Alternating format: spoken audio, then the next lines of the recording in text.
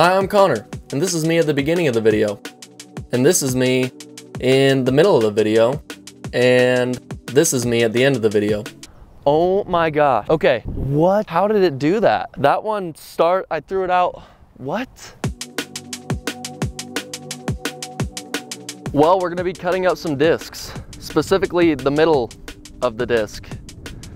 And that's about all I have to say on the matter. But I'm sure that as the video goes on, we'll have a lot more to talk about. But in the meantime, I missed the door handle. Take two. But in the meantime, let's go pick out some discs.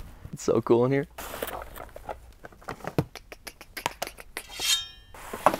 So none of those were not the right spots where these go. I just didn't want to carry the camera around the warehouse. You know what I mean? So I just put them all there, and it doesn't matter. I decided to go with very overstable driver, the Conqueror. Got some dome. That dome's not gonna be there very long though. Then we've got a straight to overstable, because it's Halo, Dynasty. We're gonna wreck it. The one not infinite disc, I decided to go with the Pathfinder, Eric Oakley Pathfinder, and that's just because I wanna make Eric mad. And then we got the Halo Alpaca, straight to maybe a little bit of finish at the end. Distance driver, fairway, mid-range, and putter. And I decided to go max weight with all of these because I think by the time that we're done messing around with them, they're gonna be more like 150 grams, most likely. Max weight was really the only way to go. Let's go to the field.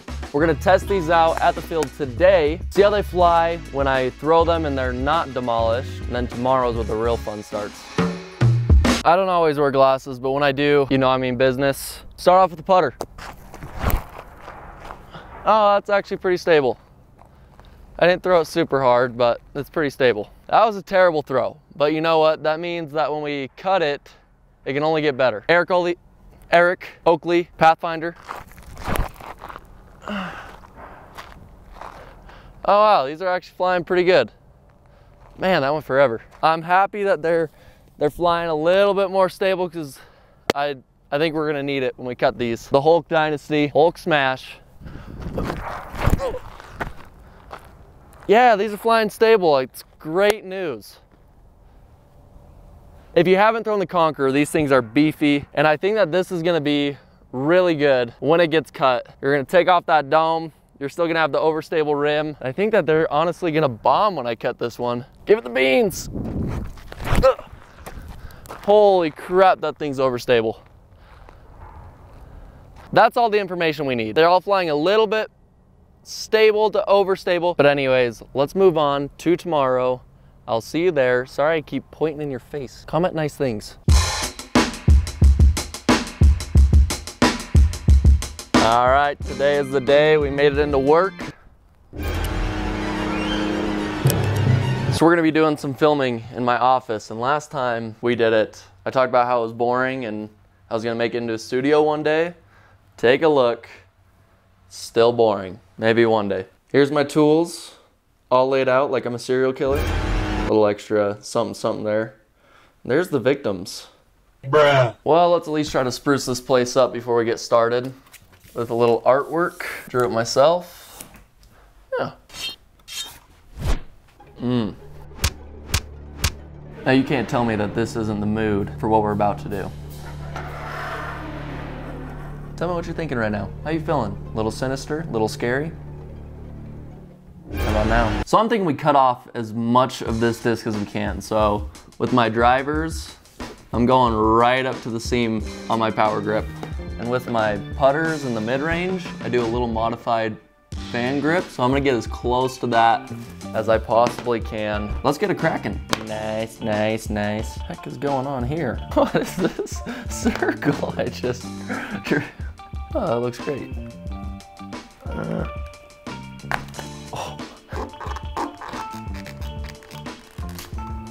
Does anybody need a new Mini? I got you covered. All right, well, we got the first one down, and honestly, I think it went better than I expected. Look at that craftsmanship that I'm doing right there. But I'm thinking that we need to go and give it a test run. And I know the perfect person to do it, because this kid who works at Infinite Discs, his name is Robbie. Robbie is so obsessed with disc golf. He's like the Eagle McMahon of Infinite Discs warehouse. You blindfold that kid and he can tell you whatever disc it is. I say we go take this to him, let him give the first throw out, let him throw the disc first, see what he thinks, and then we'll keep chopping up these discs. Robbie, you busy? What? Sick. I love this. What am I throwing? All right, we got Robbie. Introduce yourself, Robbie. What's up? I'm Robbie. We're gonna give him the mic. We're gonna let him throw. He's like the biggest disc connoisseur. He loves discs. Put that on your shirt. It's a joke. You can actually hear me. It's all right. You got the mic on. Okay, let's throw. First throw ever with the donut alpaca. Yeah, I don't know, bro.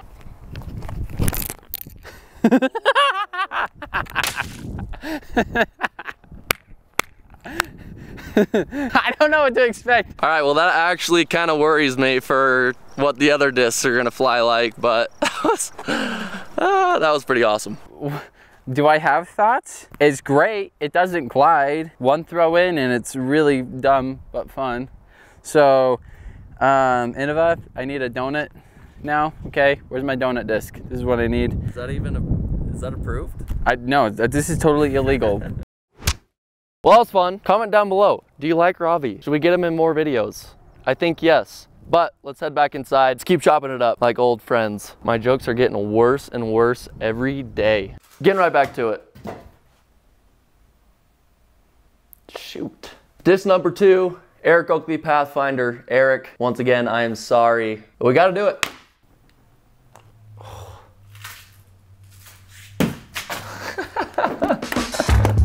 Thought Space, you make some good plastic because this thing is indestructible.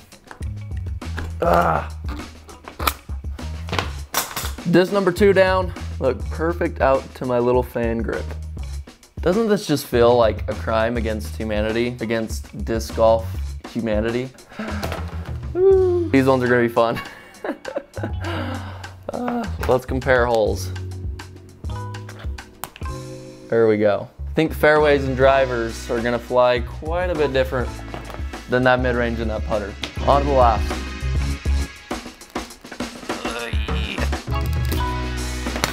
These are going in the trash. Actually, you know what? I've got a great idea for them. Boom, look at me go now. All right, we got our Frisbees. Now there's really only one thing left to do. Let's go chuck these mofos. Really? If you could do this, if all discs were like this, I think it would be real nice to like store your discs better. Like just have a hole and like hang it up on. I'm gonna start out with the putter. We already know how that kind of flies.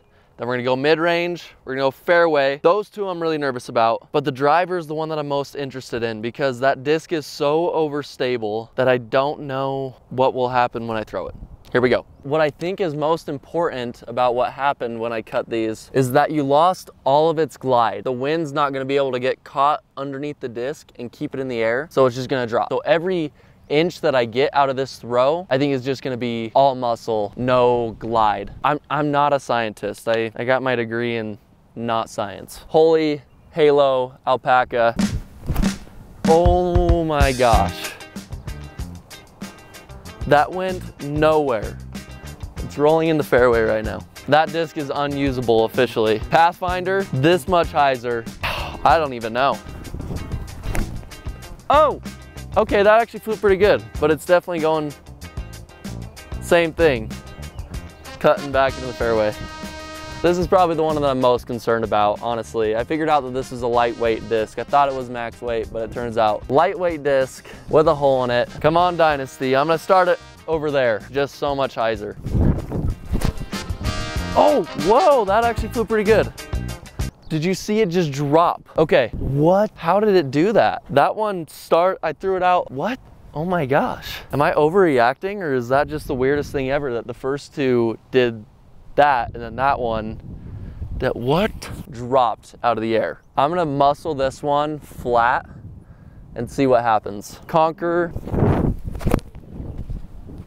Okay, no glide. I want to throw that one again. Let me go grab it. So I just measured them and the furthest one was actually the Pathfinder, which came out to 231 feet. Let's throw these one more time. I want to throw the alpaca first and I just want to throw it just to show you how much glide there isn't. Like I'm just gonna like kind of like baby, as if it was like a 120-foot upshot, just baby this one out there, and it will still flip up a little bit and then just drop.